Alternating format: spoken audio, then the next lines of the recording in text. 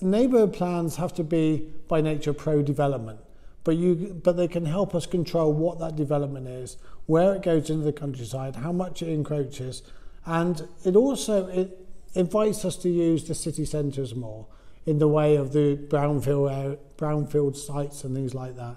So it really emphasises on what we need, but doing it in a sensible way. There are two reasons why we've gone to redraft. One is climate change and the impact that's going to have on our community. And the second is the loss of wildlife and biodiversity, and putting plans in place to protect that and the communities as climate does change. We've had extensive consultation with businesses, communities and local residents, and they've told us a variety of things. One, they want a vibrant city centre. They don't want Truro to fail. The second is they want to maintain green spaces. They want space for wildlife. They want to protect their Cornish hedges.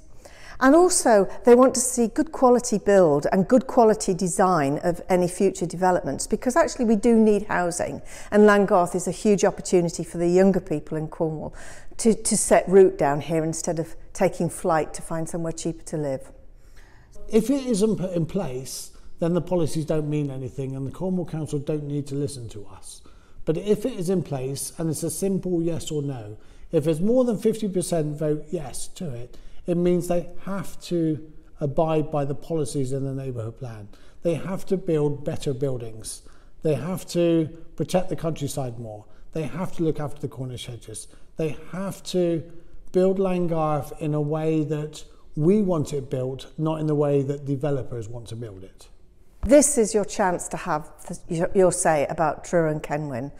This is your chance to put your mark down and say, yes, we are going to do things better. Yes, we are going to control development. And yes, we are going to have policies that work for people who live here.